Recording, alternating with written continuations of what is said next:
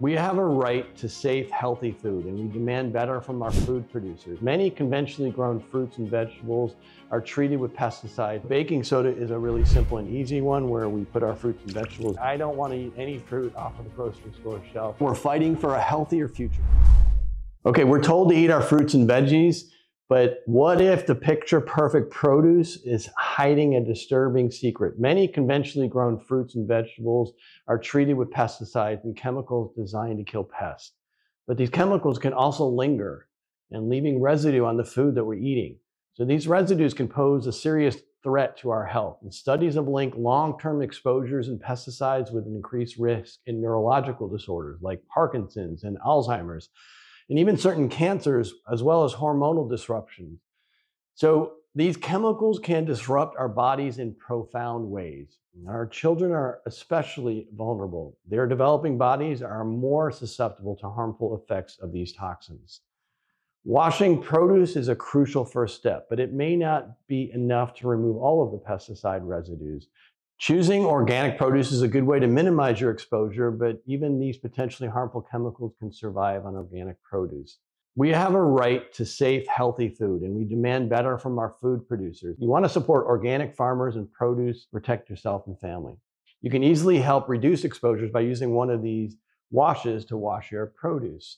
So baking soda is a really simple and easy one where we put our fruits and vegetables in a bowl, put a little baking soda in there, and let it sit for maybe 5 to 10 minutes. And then so we use baking soda in a bowl. This is really cheap. Baking soda costs about $1.49 at the grocery store. It's the cheapest way to clean your vegetables. I would also rinse it when you're done.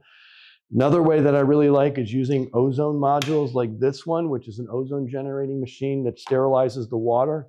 You just plug this in and let it sit. You turn the machine on, let it sit for, depending on how long you want to do it, 5 minutes, 10 minutes, and it'll also sterilize the water.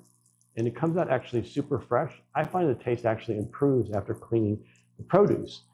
I'm probably sure because we're removing these other either dirt or pesticides or other chemicals that are on the fruit. Could be the wax from the grocery store. And if you're like me, you've been to the grocery store and you've seen everybody touching the fruit, people sneezing around the fruit. Like, I don't want to eat any fruit off of the grocery store shelf that I haven't washed at home.